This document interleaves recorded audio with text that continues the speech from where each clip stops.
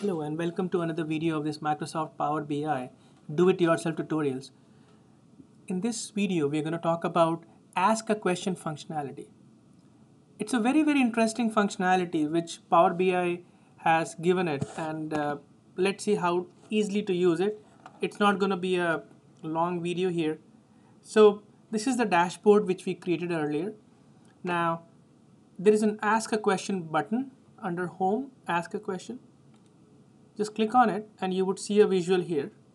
All you have to do is ask any question in a natural language, English, natural language if you're using English obviously, but natural language, and it's going to understand the context. So let me just write it down. Show me cost by customer category. Customer category. This one, customer type, and you can see that it creates a visualization for you. And please note that show me is not really the keyword.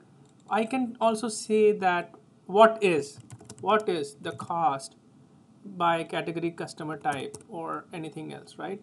So this is very simple and easy way of adding a visualization on the keyboard, and it's gonna pick the best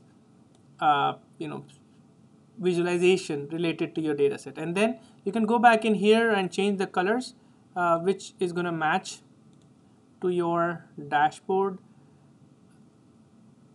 So let's do this color, or maybe this is too bad.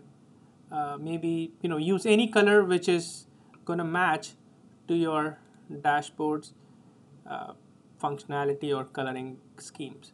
So please note that this is a functionality which we have seen at multiple places working really great.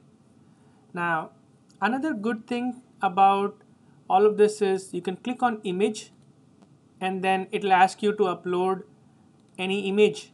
For a logo you want to do that, text box for this headings or subheadings and stuff like that. And this, for now, the dashboard is ready to be published.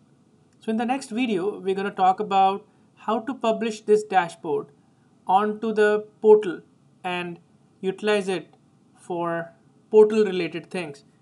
And then in a few videos we are going to talk about the security, how to talk about how to do data level, row level, and app level security. Thank you for watching.